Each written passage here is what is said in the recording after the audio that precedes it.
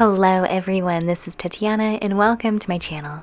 If you haven't done so yet, then make sure to subscribe and ring the bell in order not to miss out on one of these fun videos. My client is back for her refill. Her prior coating has held on nicely and looks great, however that yellowing you see is from smoking. This can be avoided by periodically buffing the top coat and then if needed, just touched up with a typical glossy nail polish. Also, there are top coats out there that are specially made so that they won't yellow depending on their surroundings, and today would be a great time to test one of them out.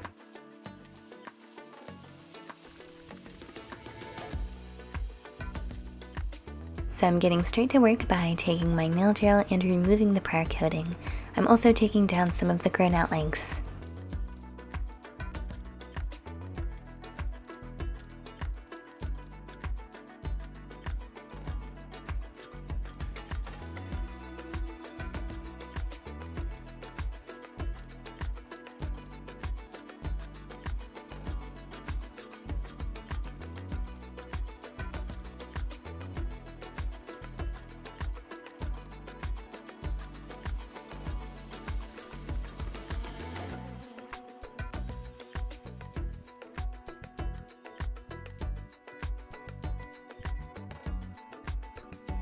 I've taken the coating down to a very thin backing, and further I'm filing down her nails with my nail file.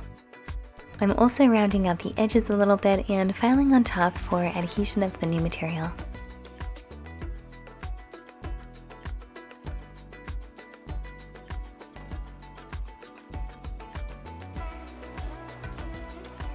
Now for our cleanup.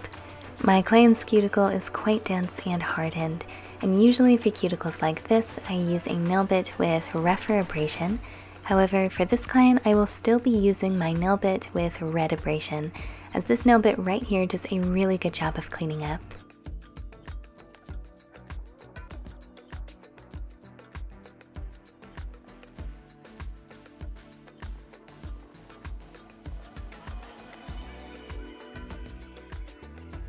After cutting off the dry cuticle, I'm switching back to my nail drill using the same flame bit and buffing everything up in order to avoid future hangnails.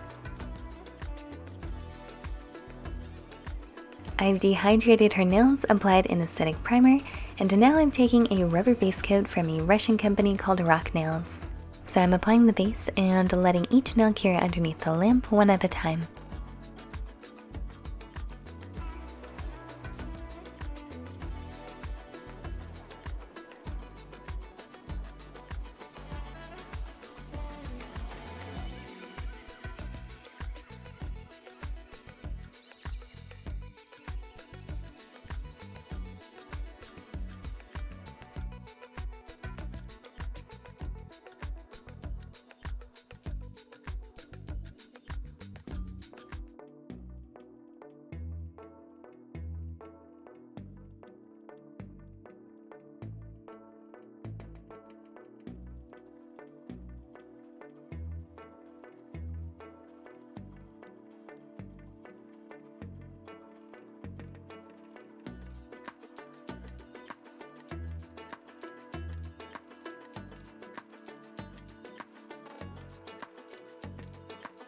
And now for our color.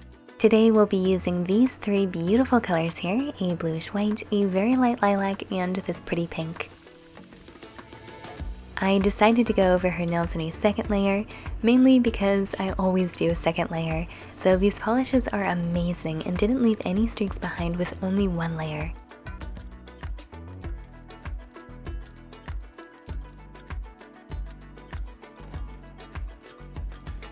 I've let her nails cure, and now I'm taking my little palette and adding each one of those colors. I'm also adding a little white and black.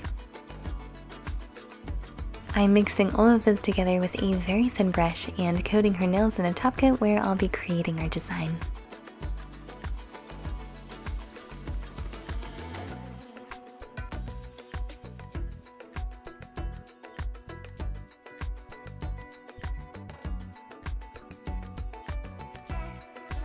Then once I've placed all of those beautiful colors on with my brush, I'm taking a straw and blowing through it right onto our colors.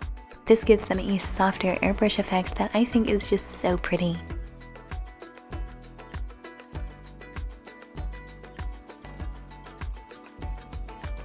After letting them cure underneath the lamp, I'm removing any stickiness, lightly buffing, and then with a black gel paint, I'm creating some small decorative details to bring this marble look together.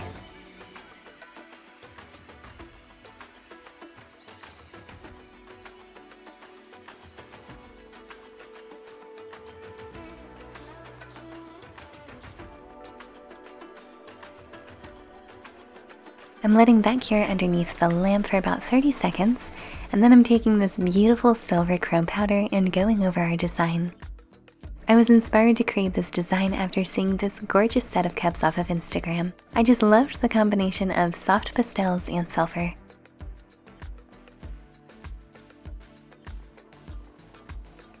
We decided to test 2 different finishes today that help avoid yellowing. This way we'll be able to see which one works better on her nails, and maybe they'll both work great.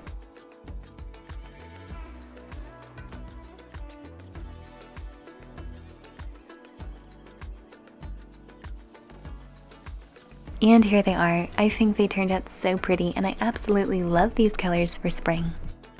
If you liked this video and found it helpful, then please give it a big thumbs up, and until next time.